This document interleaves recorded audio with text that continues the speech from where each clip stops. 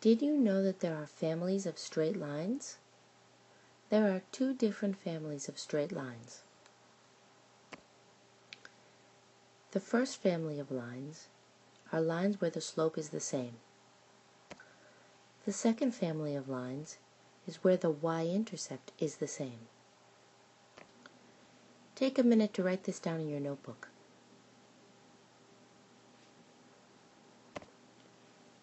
What would a family of lines look like if the slope was all the same?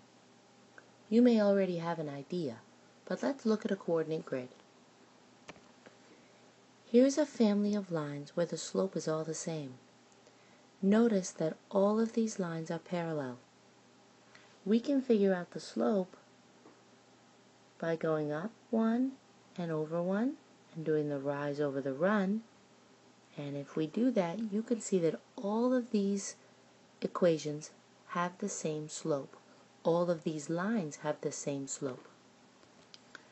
The slope of all of these lines is -1.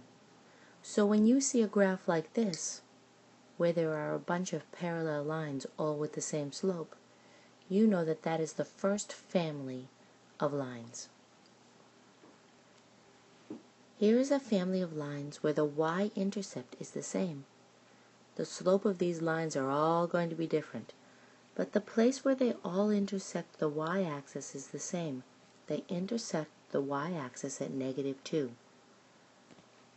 The y-intercept for all of these lines is -2.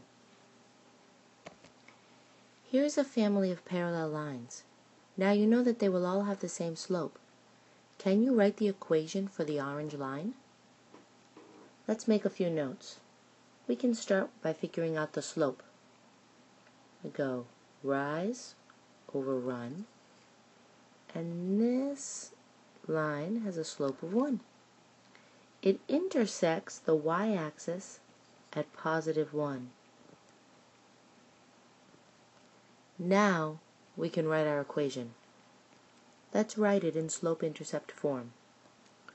Y equals x plus 1. This is the equation for the orange line.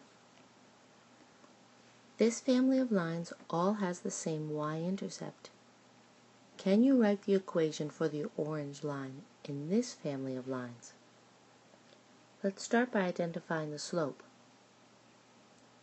of the orange line.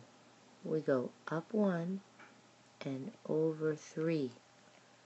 Rise over run has a positive slope of 1/3, this orange line.